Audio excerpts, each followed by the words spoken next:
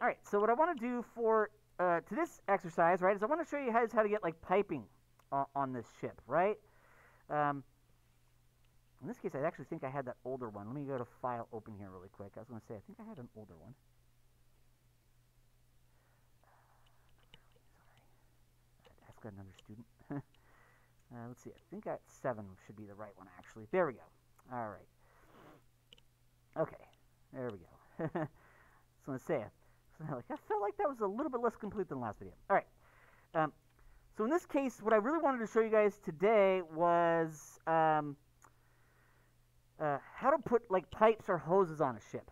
Now the thing is, we did on our environment, right? We did get to see a little bit about how that works, right? Kind of how to create curves, how to use the bevel feature part of the curves, and it's neat, right? But here's the thing: you can actually draw a curve or create a curve that snaps to a surface, and that's what I want to show you. So most of this is stuff we did on our chandelier, but as usual, we're going to kind of throw a bit of a variation in there, right? Now remember, at the very top kind of here, there's this little section right here. It's kind of right below the tabs for animation, rendering, compositing. We've seen that it's kind of got our global, which is how we kind of change the orientation of our transformation, right? The angle it's at. And then, of course, there's that second one, which is the position, right? The transform pivot point. And those are both quite powerful and quite good in Blender, right? But there's then this third one, right? The fourth one's actually basically soft selection, your proportional editing. I tend to use sculpting tools more for that anyways, but it is there. It can be kind of cool sometimes. But there is the magnet, right? The magnet. And usually in most software, when you see a magnet, it indicates snapping tools. It's actually, I don't want to say universally an icon for snap, but it's almost, right? A lot of software uses magnet to indicate its snapping tools. So the cool thing is, remember, you can turn the magnet on and your snapping tools are on. But right next to it is a little menu, right? The magnet's right there. You turn it on. But right next to it is the snapping menu itself. So if I click on that, you'll see there's options. Increment, particularly if you turn on absolute grid snap, is basically your grid snap. But you can snap to vertices, you can snap to edges, edge center, edge perpendicular. Blender's got pretty nice snapping tools. And there's things you can use like shrink wrap to kind of do some snapping or suctioning to surfaces also, but that's kind of overkill for this. But if I switch to face, right? So remember, we can turn the magnet on and then go to the menu next to it, click on this, switch to face.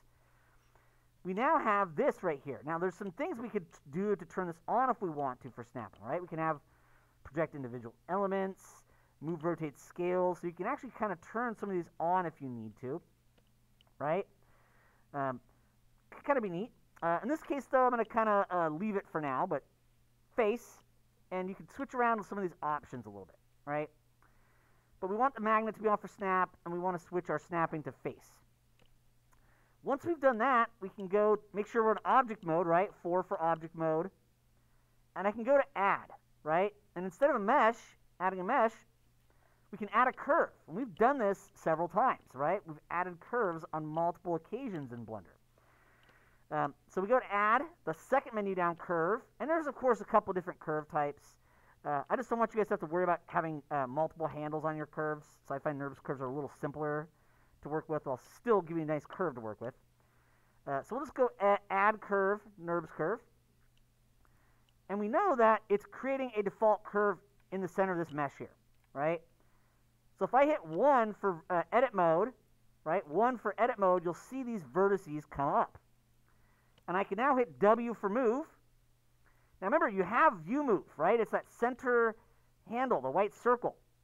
Remember, as I've talked about this many times in these videos and these lectures and in review lectures, middle mouse button actually automatically will do your things like view move, view rotate, your uniform scale for your scale tool. It'll do view extrude. Oftentimes, your middle mouse button can be used to grab kind of the circle handles on your tools. Not always, but often. So if I just hold down middle mouse button and drag, you see all of a sudden it starts to kind of snap this curve, or at least some of the vertices, to the surface. I can move it over a little bit. The thing, though, I can also do is I can start to just select single vertices, right? So I could just, right, we're in 1 for edit mode, which in this case is vertex mode on a curve. And then I can do middle mouse button, and you see how it snaps this point to the surface. I could left click on that vertex, middle mouse button to snap that one. left click on that one to select it, middle mouse button to drag. And then, of course, left click on this last one, middle mouse button to drag. And you'll now see that these points are actually snapping to the face, right? That's actually kind of the big new thing on this thing. That's this tool we're doing, right? We've created curves before. We know we can extrude and subdivide curves. I'm going to talk about that stuff again here. We even know that if we go over to the modifier, right, our properties editor down here, there's that blue wrench, which was our modifier, but there's a couple ones down. There's that green curve, right? It's almost at the bottom. It's right above the kind of reddish kind of checkerboard ball, which remember is for your materials. We'll be seeing that a lot more in the next couple weeks when we do texturing and all that stuff. But we notice that there is the orange, or not the orange, but the green curve here. So I click on that, right? That green curve. It's towards the bottom, but it's part of your property kind of menu, right? Your editor type properties, which is this, which is all these really, just different properties. And remember, in the orange, right, or the green, sorry, we can go to geometry, right? And that's where we could actually control and play with things like our depth. He was not.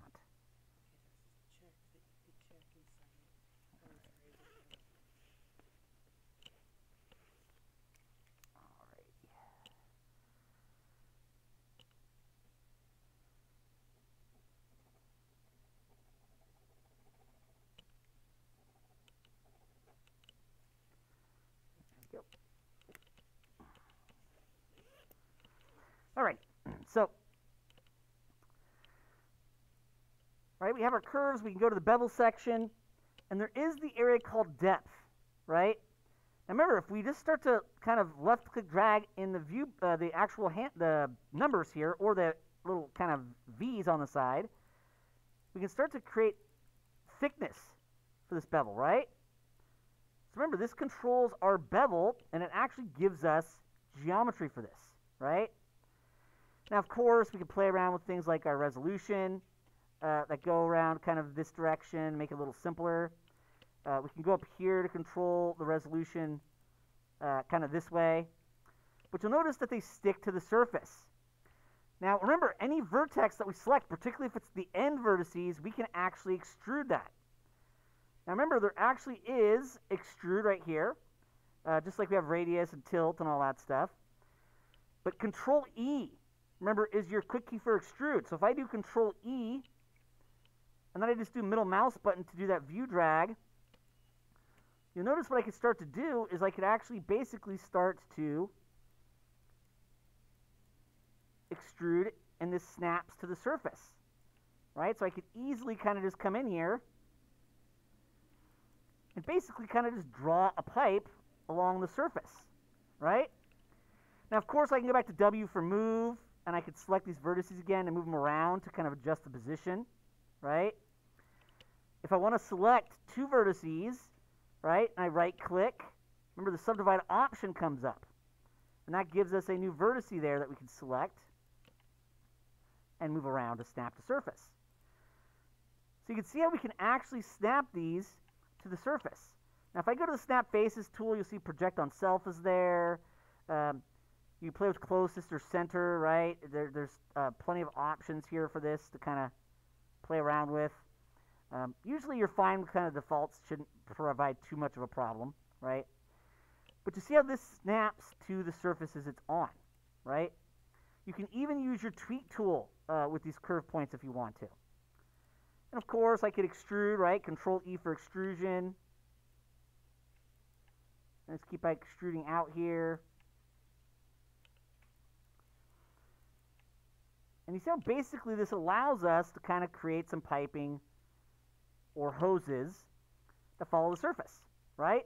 Remember, the extrude handle itself is this one in your curve tools, right?